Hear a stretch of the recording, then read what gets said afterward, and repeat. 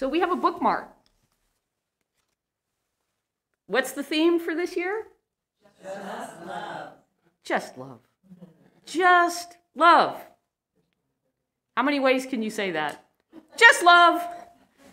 And our first book was Fierce Love. How many actually got to read that book? It was wonderful. And fierce doesn't necessarily mean ferocious. And it was a wonderful book to remind us about fierce love. And the book for March and April is called The Love Mindset. And The Love Mindset is written by Veronica Tugaleva, I think is her name. And her book is about how to heal and deepen the relationship with ourselves. Now, I just want to say that I had a couple practitioners say to me that choosing the theme, Just Love, has been a very inspirational theme to be doing daily practice. And while, of course, yes, we all believe in love, we know we're connected via love, to actually be focused on that on a daily basis brings about a whole different perspective for the day. And as you become more, doing your spiritual practice to become more self-aware, to discover more of yourself and to find that inner wisdom that lives within you, this book supports, it's very easy to read, not a chewy one, as somebody would say, based on some of the other books. And she basically describes that she couldn't stand to look at herself in the mirror in the beginning. And of course, when you're in that space, you're still trying to figure out how did I get here and how do I get out of this space? Not even necessarily being aware of what are the thoughts, feelings, or beliefs that have you in such a place such that you don't want to look at yourself physically, not alone internally. But something changed for her. And she became, I'll call, enlightened and awakened. And most folks, when you say they've become enlightened, you usually think, what spiritual path were they on when that happened? But this person doesn't feel comfortable with organized religion. And I would say that, so she wasn't spiritually provoked, but life provoked her awakening. And she was willing to listen. Essentially, she shares that she had a mental breakdown that led to an experience of understanding universal love. So, she now sees life through a different lens. And I didn't try this at home and realized I was going to have to double up on my glasses. All right, as we were all raised, wherever that was, whatever our circumstances, parents, grandparents, foster care, whatever it was that the environment was while we grew up, we learned filters. Filters of beliefs. Filters of what to focus on. Filters on what to react to. In other words, if your family had drama, you're probably used to drama. Filters of what to trust and who to not trust. How to manage yourselves or not manage yourselves. That could be around addiction, that could be around anger, that could be around how relationships function. Filters for what got said and what didn't get said. Filters about what to expect from others. Your neighbors, your government, your job, maybe even expectations from God. Filters about the language of love or not. So in the background, they're just events. Just events. But we have our filters through which we see those events. You see the different color? Yeah. Okay. Just make it obvious, right? So, if you were born the same year as me, you may have experienced things around the world, things that happened in the United States, things that happened in the country, the state. But that doesn't mean that even though they were the same events, your family had different filters. And as we look at those events through our filters for such a long period of time, it just becomes our identity and the reality with a small r. And we don't realize that we have these filters. We aren't aware that our filters are there. They just are. So, what filters or lessons, what lenses, filters or lenses, are you looking through? Now let me stop for a moment and ask if somebody would like to, in their own words, reverberate and summarize what just got said there. Anybody? Connie? You see what you're trained to see. You see what you're trained to see. Yeah. And that becomes a mind process. And even though the events are happening out there, what is it that we have trained our mind to see? So in the book, Veronica talks about the love filter. And she believes that we have collectively accepted a love deprivation as a normal state. A love deprivation. I forgot I was going to take my mask off. Yeah.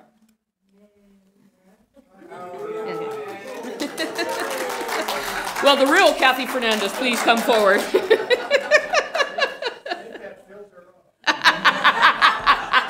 off that filter. I love that. That's great, Alan.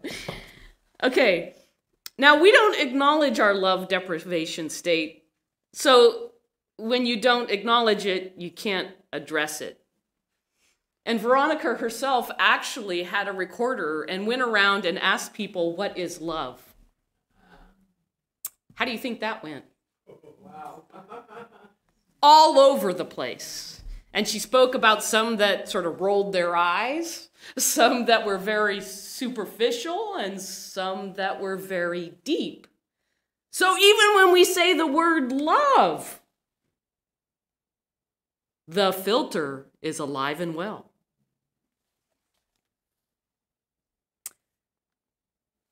Love is actually a state of awareness.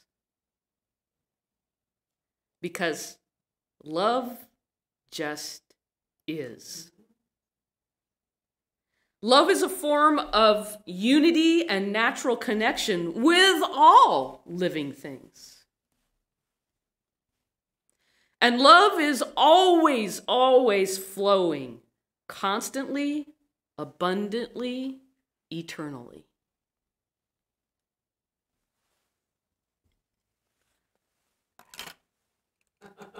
But what lenses are you looking through?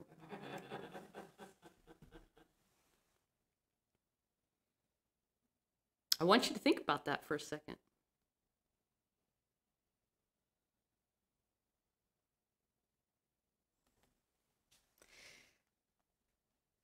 Love, what changes is our perception of love. People are looking outside themselves for the affirmation of, do you love me? Oh, if I do this, then I'll feel love. Thinking it's love is on the outside and we're trying to bring it in. And people tend to think that relationships are static and love varies. It's really the other way around.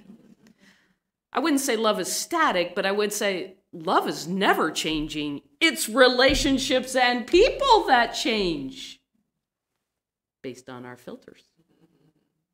And those filters will even change when we're in the time of trouble versus when we're in the time of deep connection with people. Love is eternal, ever present. Love is always present, but what lenses are you looking through? So, we're a chemistry lab, right, Leanne? Leanne's a chemist, teaching chemistry. And we are able, via our thoughts, if we're in fear versus in love, to change the chemistry in our body.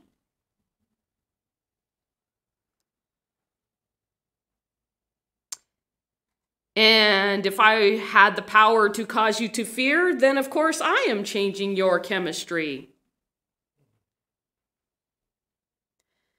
And so you experience fear or love based on your thoughts. So then why are we searching outside of ourselves to ask that a person or event create love for us? Habit training filters that you have no idea are filters, and is not the event without the filters. Now, just to keep reminding you, so where is our power? Our power is in our awareness and our intention on what we want to focus on. We have a choice every single moment. And of course, habit, we're not choosing, we're in habit. Yeah.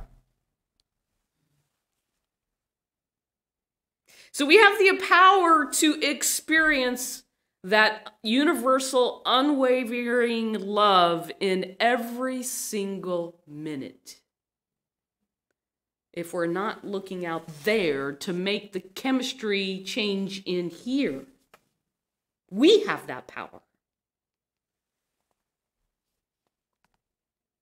Are you making full use of that ability? I repeat, are you making full use of that ability, that power? Most of us have learned to share love conditionally and selectively. Putin. Been having lots of conversations with myself. And I thank Vicki for the beautiful meditation this morning about peace. And what became so visible for me is that just like a rock in a pond, that ripple effect moves out. And that scientific now, but we've known that for generations. But of course, under the current circumstances of the Ukraine-Russian war, of course, first of all, it's hard to find words. And of course, I did prayer for multiple nights, and one night it was just sort of like, is this doing any good? It just had to remind myself, what do I know? I know that we're one. And I know that if I can move myself into the space of love and peace, that I am like that rock in the pond, causing a ripple. And again, there are many research situations that show when we come together, and by the way, on our Facebook, I repeated for the woman who is the spiritual director in Geneva, Switzerland, at noon, our time, every day for 10 minutes, people come together. So we are taking that vibration and strengthening that vibration towards peace.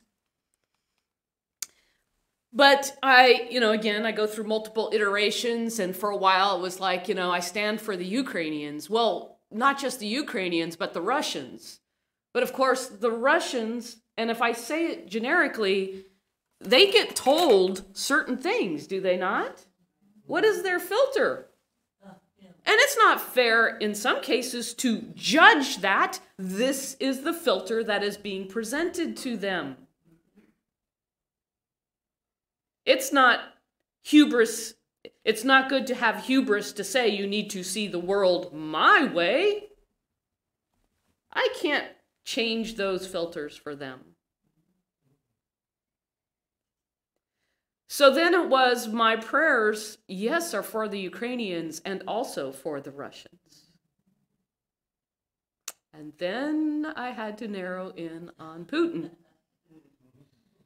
And there's a part of me that's like, well, I don't want to give him focus and attention and power. But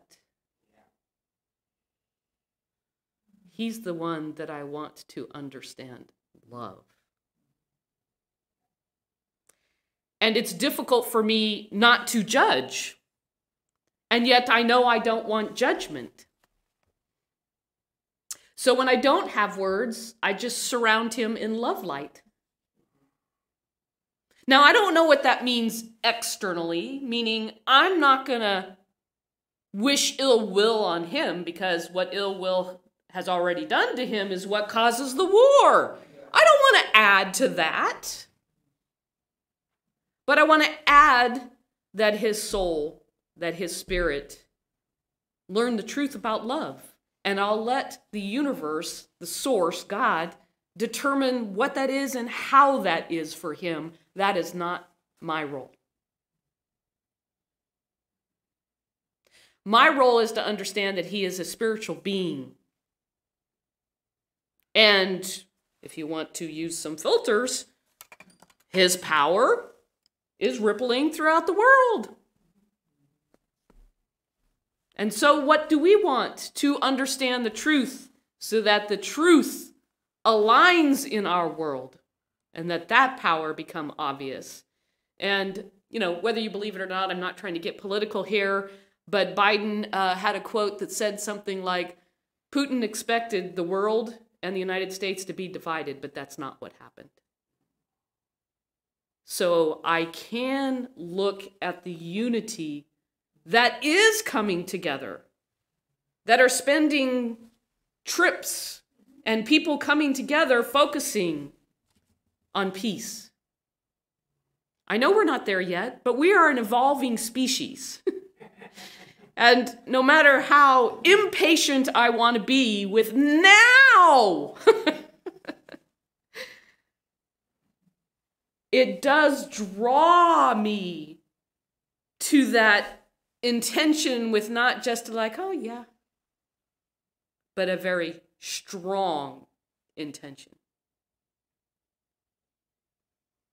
And so we are reinforcing with each other what we understand about the world. And there are many countries coming together saying, no, none of us want war. That is an old way of dealing with disagreements.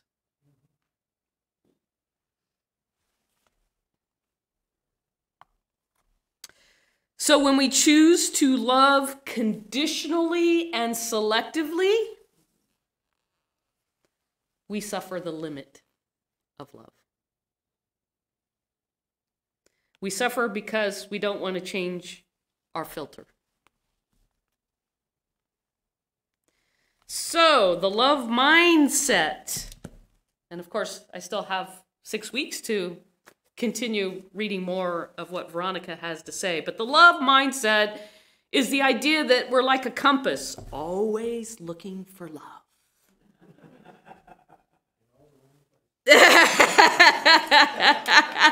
That's right, Alan, because where should I be looking for love? Within. Right here. Right here. And for some of us, it's like, oh yeah, I love myself. I'm not talking about narcissistic love. I'm talking about love that just exudes itself by the presence of your being, because you're so aligned with knowing love. And that doesn't need words or bragging to be known. Just walking into the room, your presence is all that's needed to understand and speak love.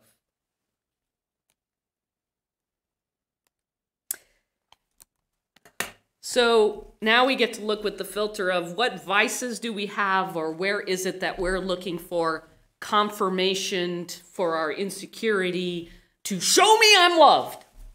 Show me. Instagram notifications. Yes. And this center is in the middle, we're almost done, of developing an app that has affirmations, treatments, and lessons on topics: love, joy, grief, fear, relationships. So we'll be on notifications. And you can actually, in that app, create the affirmations that inspire you. So love is the mindset or the awareness that no matter what we're doing, meditating, doing activities with the family, going to work, is to be wearing our love mindset.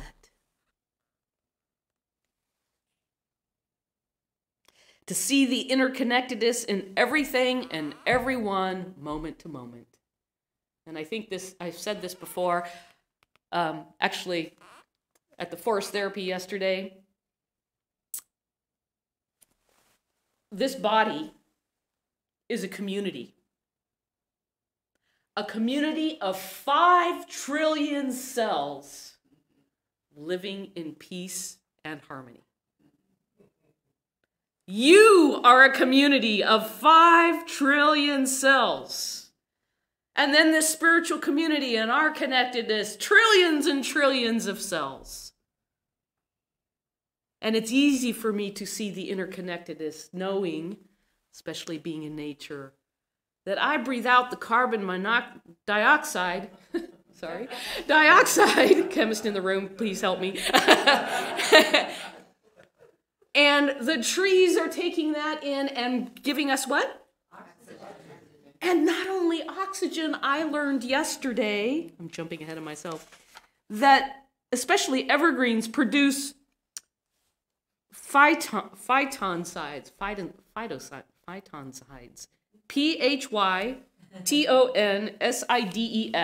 What is that? Phytosides. And phytosides, when we breathe them in, they are antibacterial, antifungal, and antimicrobial.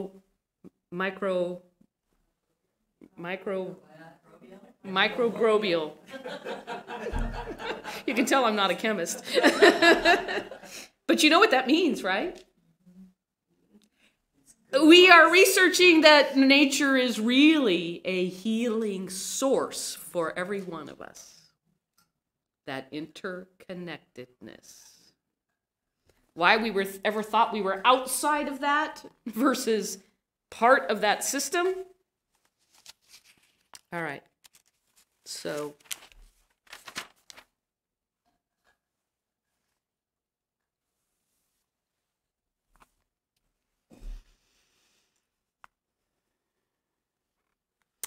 it is only because we seek love as it lives outside of us that we miss it again and again and again. You know, you probably have read that little thing that says, you know, if God wanted to hide something, the best place to hide it was inside of us. Where is it? Where is it? But when we change our filter to see love already present and stop expecting others and other things to show us that love, that's when we come into alignment with love is already here.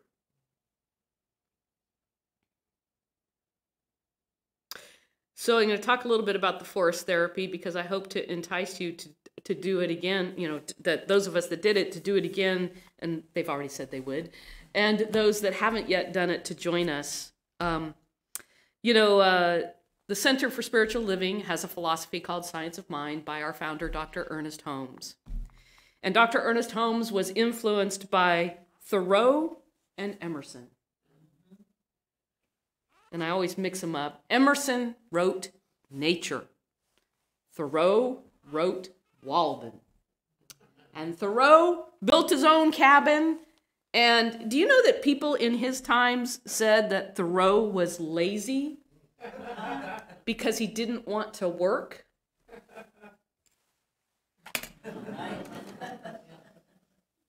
And others said he's brilliant in how he can write his reflections on living with nature.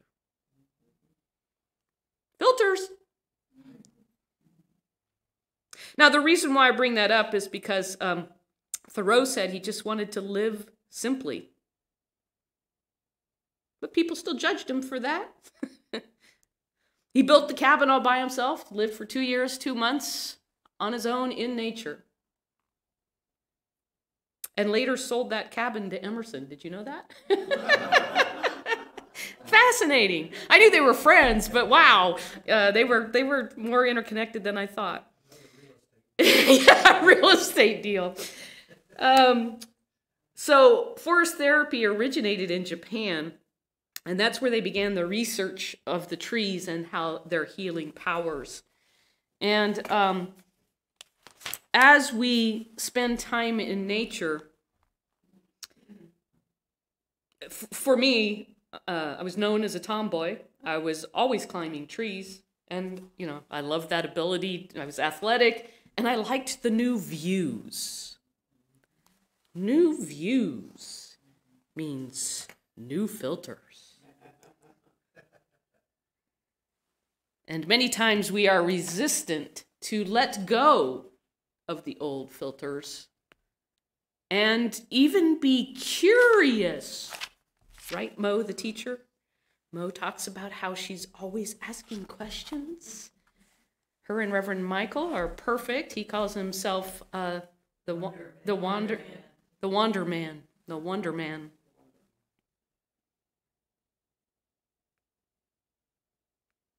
Nature might be the best place to discover that love just is.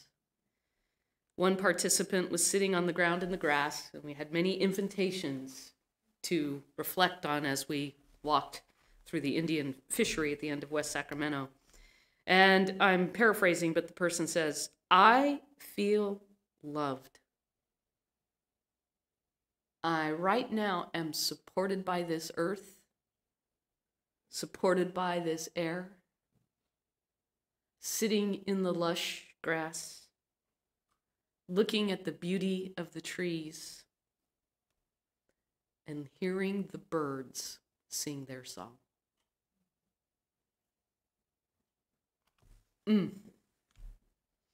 There's no words for that. It's just So the love mindset is really about us replacing or releasing our filters. They limit us to what really is. And if we can let go of our filters, we can open to what is, which is just love. Namaste.